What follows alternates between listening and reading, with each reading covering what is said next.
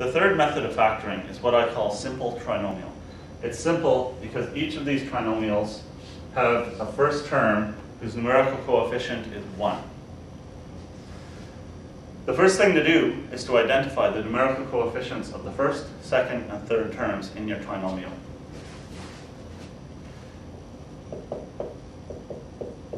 We identify these as a, b, and c. The numerical coefficient of a squared is 1. The numerical coefficient of 2a is 2. The numerical coefficient of c of 1 is 1. Then we ask ourselves this question. What two numbers multiply to give c and add to give b? So in this case, what two numbers multiply to give 1 and add to give 2? The answer is 1 and 1. They add to give 2, they multiply to give 1. We're nearly finished. We write two pairs of brackets for our binomials. That will be our answer. And we say the square root of a squared is a, so I'll put a in both of these positions. This is a positive 1, so I write plus 1. This is a positive 1, so I write plus 1. This is my answer. If I multiply these two binomials together, I will get this original question. Let's try it again on some other examples. In this one, the numerical coefficient of x squared is 1, the numerical coefficient of 4x is 4, and the numerical coefficient of 4 is 4.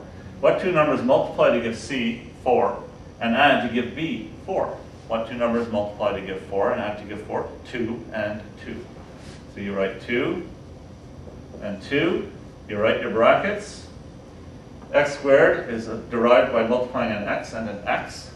Plus 2, we write plus 2. Plus 2, we write plus 2.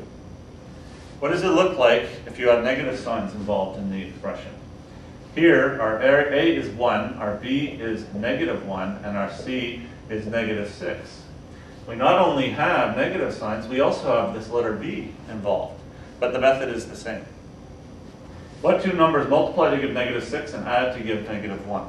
That's going to be negative 3 and positive 2. We write our bracket. We get a squared by multiplying a and a. We see minus 3, so we're writing minus 3. But to get this b, we need a b there. That's the only extra step that's involved because of the extra letter. Here, we have plus 2, so we write plus 2, and we put a b.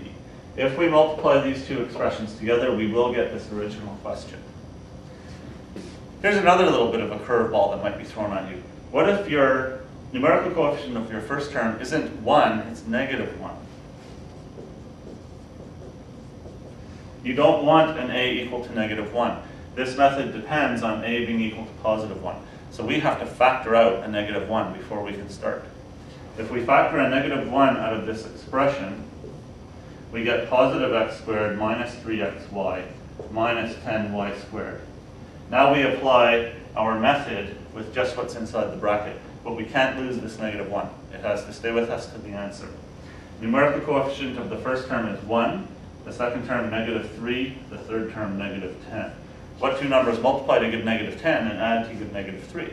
Well, of course, it's going to be negative 5 and positive 2. We write our brackets. We got our x squared by having an x multiplied by an x. We have negative 5, that means minus 5. We have the extra y in this expression, so it becomes minus 5y.